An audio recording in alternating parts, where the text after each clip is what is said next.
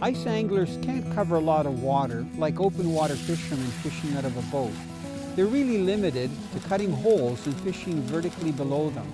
They can cut several holes in a certain area and they can move around, but really they're limited to just fishing the water that's below them. This is where using the right type of lure that enables the fishermen to attract fish in the different water columns from further away really helps to increase their chances of catching those fish. Knowledgeable ice anglers know that the line of jigging rapalas are really a standard when it comes to fishing the different water columns, and they make such a variety of lures that you can fish for any type of fish, from panfish to some of the largest trophy fish.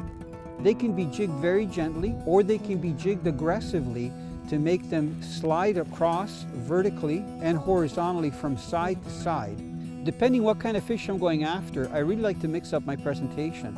So what I'll do is do some very short jerks with my rod, just to make that lure dart a little bit, and then I'll pause it and then make 2 or 3 very big twitches with my rod to make that lure have a very erratic action and even go into a figure-8 pattern. When I'm targeting fish that are close to the bottom, a lot of times I'll let my lure hit the bottom so it makes a little puff of silt.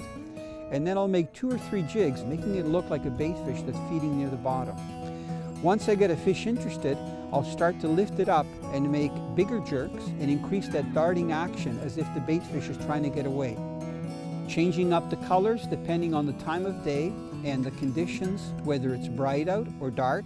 Using the right size of jigging rapala. Sometimes even large fish will be more apt to hit a smaller lure if it's presented properly than a larger one. That can make all the difference in you consistently catching fish through the ice.